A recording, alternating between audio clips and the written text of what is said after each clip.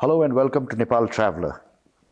Once again today in the Travel Trade Talk, we're talking to professionals in the hospitality industry in Nepal. And today I'm with Mr. Ashish Kumar, who's the GM of Hyatt Regency, Kathmandu. He's been here for a couple of years and he has worked previously in India in a number of branded properties. So we'll be talking about the challenges, the opportunities that the hospitality industry is facing at the moment. Hello, Ashish, and welcome to our Travel Trade Talk. Thank you so much. To start with, I'd like to ask you, as the GM of Hyatt, where do you see the role that you're playing, the opportunities, what kind of market is it at the moment? Yeah, so as a GM of Hyatt, it's a very responsible position from the industry perspective and both from the Hyatt and the ownership perspective. So you will have to do things in a very judicious manner so that every decision that you take is in best interest of the asset, best interest for the country and the market in which we are doing this business. So you're very accountable and you need to understand that how well you can explore every particular opportunities to drive the revenue. And the most important function that we do in our business is to think, how do we make our guests happy? We do focus through our World of Hyatt program on the repeat business, and we try to understand the sentiments of our customer, sentiments of our guest, and empathy is the power thing that we use in our company for every decision that we make. And that's how we drive a different business strategy. How do we attend to various bubbles while doing the business? Hyatt is probably the first international brand that came into Nepal almost 2 decades ago. I mean, how do you see this legacy and how are you building on it? See, it's a matter of pride. And when you are the first one to enter into the country, such a beautiful country like this, then you are more responsible and accountable. So our promise has always been that we will deliver something very distinctive, very niche to our guest and also to all our stakeholders. You know, we believe in our prime motto that we care for our people so that they can be the best. So that's the purpose. So when we are caring for our people, we touch various emotions and sentiments in our day-to-day life, be it our guest, our vendors, owners, stakeholders. So we try to establish a proper balance so that we can deliver and be the preferred organization in whatever perspective business that we are doing, so that we can be on top of the game and we can do this game in a very different manner and keep evolving and challenging ourselves to deliver the best, get ourselves accustomed and gear up for the way the industry is expanding from the digital perspective, from the brand marketing and the space in which the hotel industry is entering. You have to be on top of the game. So knowledge is something you need to continuously evolve. And in term being the general manager, you have also the responsibility to develop the team down the line, which will be beneficial for our hotel, which will be beneficial for our company Hyatt, and also this is something that we like to do for our industry. So every single person, the last person in the team matters a lot to the leadership team. Also, you came in as the GM probably just post-pandemic. Yeah. And that whole recovery till date, we're probably in a better situation now. How has that journey been, I mean, as the GM in those challenging times? So I took over in February 2022 and there were yet a lot of restrictions and protocols that was followed by the government. And we being an international chain, we had our philosophy of doing business during the recovery period. A lot of precautions. It was something that we were telling our users that we are safe so that they can come and be our guests and use us. So it was again a very responsible time. and market was very difficult because we understand that tourism was hit and it was the last to recover. While I was coming in India, we could see the development, the tourism, the growth was happening from the business perspective, but Nepal did not show those. But yes, we went back to our business partners in the country. We went to our feeder markets. We assured them that this is a healthy place, and we have taken a lot of precautions and they can do business with us. So slowly and very steadily, the market started evolving. We started doing business, and but currently also we have seen that a lot of market in Nepal, the feeder markets, the feeder countries like Portugal, Italy, Germany, Spain, the US market, these markets have still not thrived. Actually, if you want to give the number, we still see that about 37 to 40% degrowth from 2019 productivity. So we are still hoping and being optimistic that these markets will grow. But however, the displacement was filled with a lot of weddings that we did, because that was the time when Thailand and other Vietnam and other wedding destinations did not open, and Kathmandu really capitalized on it. So a lot of other players in the market also capitalized the business through weddings, which we also did in our day-to-day last year in our monthly activities. And also there was a lot of MICE movement that we witness from India, pharmaceutical companies, the agriculture, a lot of market that entered into MICE. So MICE was something that entire country witnessed for the first time, the surge in the MICE business. So I hope the same trend continues. I hope the same trend continues this year also. And we are being optimistic in terms of growth of Nepal and how it stabilizes as it was in 2018 and 2019. Talking about markets, there has been some recovery. There's a lot of expectation in the tourism industry. How do you see India as a market, and are we really on track? Is that business coming back and improving? See, India business to Nepal was divided into various sub-segments. One, as we spoke just now about the MICE segments. So again, a lot of things depends about the ease of doing business with the government policy. The wedding destination, and why I'm very optimistic, because about a month and a half back, there was an Indo-Nepal conference that happened in terms of wedding destination to promote. So Indian wedding event planning companies, they came over here and had a discussion with government. There was a meeting, Solti hosted, we hosted them, and it was a very fruitful discussion. So I really understand that the wedding will be a destination to do, and the MICE also. The casino business also matters a lot in terms of volume, generating volume in Kathmandu. But what I believe that now, since the casinos are opening at the Tarai region also, in the peripheries, so the players, it is easy for them to go there rather than coming to Kathmandu.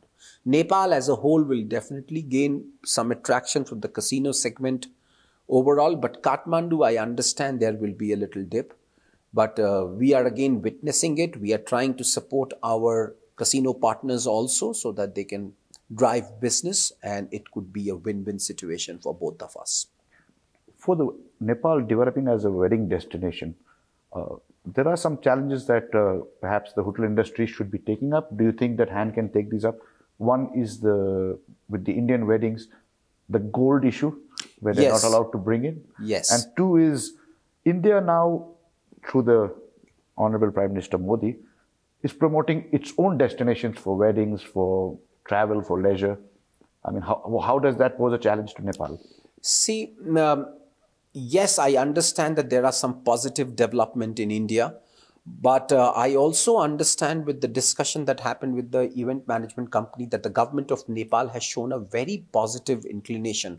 So all these challenges that we see was about the gold and other things also has been well received by the government of Nepal, and they are working on it. And Nepal is blessed with such a pleasant climate, and the people are very nice, so ease of doing business from the people perspective and the support perspective all over is very good in Nepal. So I understand that the market may shift from Delhi, Calcutta, not directly maybe, but I also have heard of late that people from Siliguri, people from Uttar Pradesh, people from Bihar has started choosing Kathmandu and other places as a wedding destination.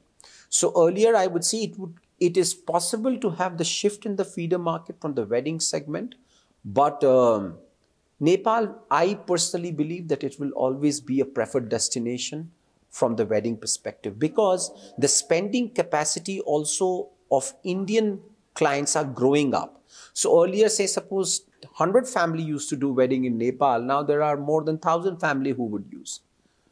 So the spending capacity in India, if it grows, definitely the preferred destination of Nepal. And we as a hotel industry, in our strategic meetings and our discussion with our sales and marketing team, is also to penetrate into the potential market. So when we see that the hotels are coming up into these periphery regions, that means the feasibility study done by various companies has been showing positive trends, be it Bhairava, be it the Nepal Ganj or Raxaul border of Bihar. So I have heard that there are other international brand is also coming up over there. So it's going to definitely grow. So there is no doubt that the market will not grow. And we have to be very positive about it and work towards it to make sure the market doesn't plateaus. The other big market, China, I believe now the movement has started post-COVID. Yes. What are your expectations? I mean, what do we need to be doing to get the Chinese tourists in? See, I understand that China market was in 2018 and 2019 was 2,000 to 2,500 room nights business for us. And now with the China market opening up in this, so we saw a positive movement from China in the last quarter of last year. However, that particular time, I believe that the spending capacity of our Chinese guest did not enter into the luxury segment. So they did visited Nepal, but they did not use the star category hotel in my understanding. I'm not sure how right I am. So there are certain hotels who did gain from these segment, but what I believe the guest, the segment of guests that the Chinese who are coming and using us is yet to arrive. So with our business partners of Nepal, I understand how the country works now, the contracting and the other due diligence have started. So I'm being optimistic that in the coming months, we will see the Chinese guest, and they are all very important, because to handle the Chinese guest for all of us who is there in the industry will need a different service design, their food habits. So we, like I said, empathy is our approach for everything. So to handle the Chinese guest, our chefs have to be activated, the service design have to be activated from the delivering perspective. So we need to be very careful, and we are just getting prepared ourselves to welcome our Chinese guest. A little earlier, you mentioned a confidence in Nepal as a destination with a number of hotels coming up, brands. A number of international brands have entered recently into the Nepalese market. More are in the pipeline.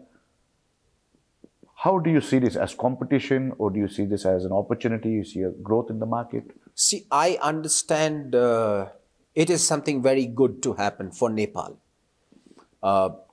I do not want to be very myopic while I make this statement, but having Marriott, Hilton, to see other brands coming in Nepal is a very good thing, because it gives us more opportunity uh, uh, to raise our standard, to raise our bar.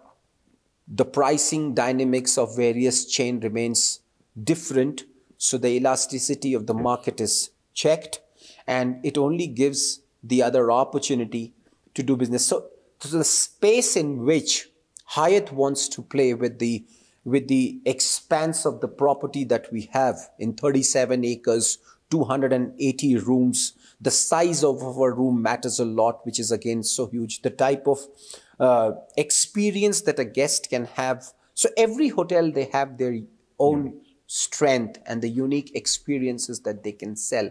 So it is an opportunity for us to define our market, to go back to our client and say that we specializes in such service deliveries, be it tangible or intangible. And the good part is that the property what we have, Hyatt Regency Kathmandu in 37 acres, any international player is not coming up with such opulence or such architecture, the Newari architecture that we are proud of, that we boast ourselves. The size of the room, the restaurants and the eating spaces, drinking and dining spaces that we have, the event space that we have. So I believe that we in Nepal have already created a very niche corner in the heart of the people, because it's the second generation that they are using us. You know, the outdoor venues that we have will still be the preferred. So that's what the sentiments is all about. People, if somebody is wanting to come to Nepal, they want to explore the weather conditions, the beauty of. So the indoor venue will not be very promising. So with all due respect to all new entrants to Nepal, we have our own niche. We want to excel in our own space. You know, we want to go back to our client and tell that what we specialize, and with such a strong loyalty program of World of Hyatt that we have, has lots to offer.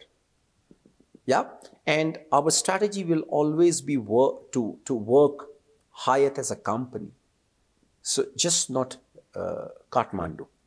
So we want to leverage the business, the way of doing business in Nepal in that manner, to respect everybody's sentiments, to respect everybody's emotions, and then play the game differently. You know, that's what I would say. I would like to play the game differently. On playing the game differently, yeah. With so many hotels, I'm sure Han has some discussions going on. I'm sure the GMs at least meet. One big fear is that with all these hotels and so much rooms being supplied into the market, is there enough marketing to take care of, create demand, or will that just end up into a price war and, hotels will start cutting down on certain things? See, I understand the market is growing. Nepal, the expanse of Nepal as a country doing business with other nations has grown up threefolds. You know, when we see the data, Nepal is also growing economically. That is published everywhere. I would not come to exactly the numbers, what has been the Forex reserve and what has been the GDP. It is showing towards the positive. So the business is happening. I believe the international companies or the international destinations, they are also preferring something like hydropower. It's a big thing, you know. And if people of Nepal, the owner of other hotels in Nepal are investing, so I'm sure they have done their due diligence. And I have also witnessed the data.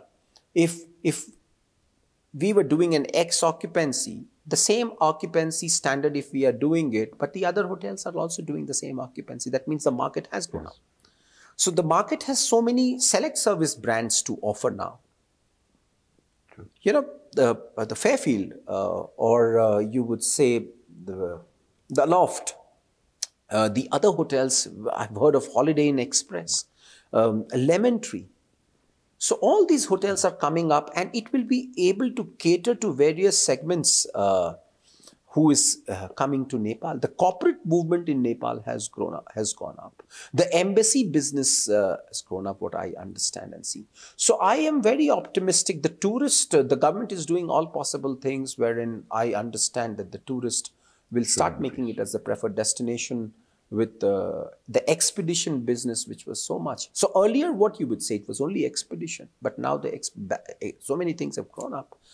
So I do not foresee, yes, initially there can be some hiccups, there would be some occupancy came, but any investment is for future. So keeping that in mind, it is a very healthy thing to see the market.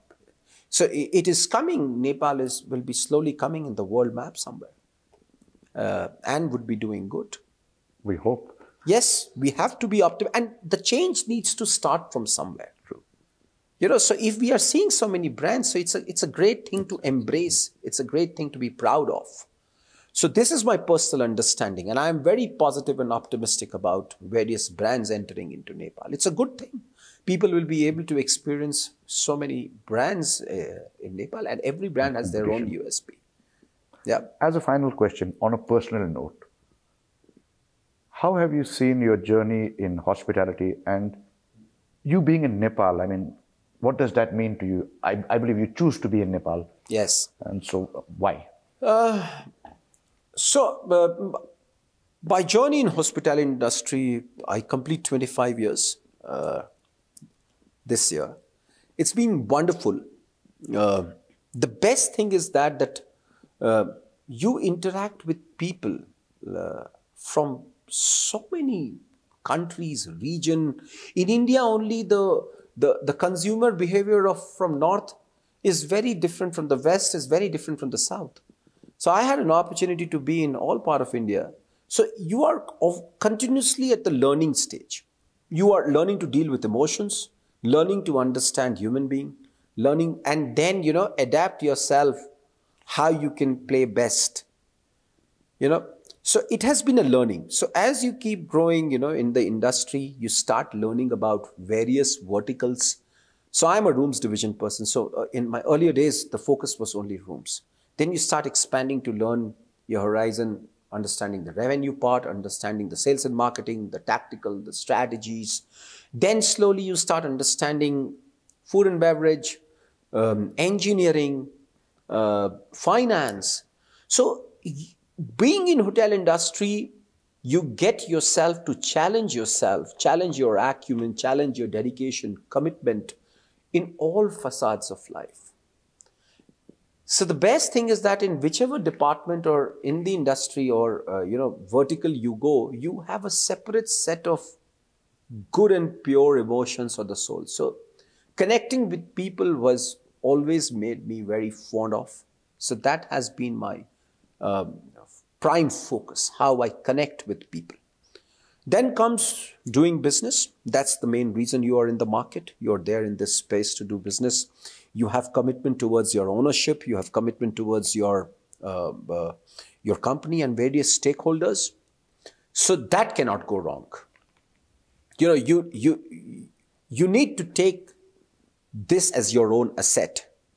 I can be called a general manager or any other designation, but the mindset has to be of a CEO. You know, so the moment you start thinking that you have a CEO mindset, you start thinking like a CEO mindset.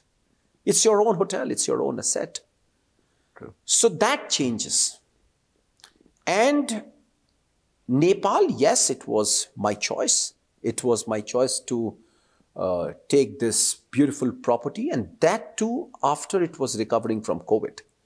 So we all were, so I was 100%, I was aware, my discussion with Hyatt and ownership, that what challenge is going to be.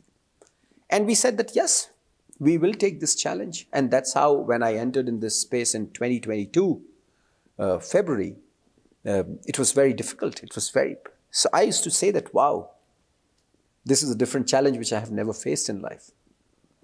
We started building the team, taking the buy-ins, and, assuring our ownership and various stakeholders that we are on the right track. There were some major decisions. There were some tough decisions.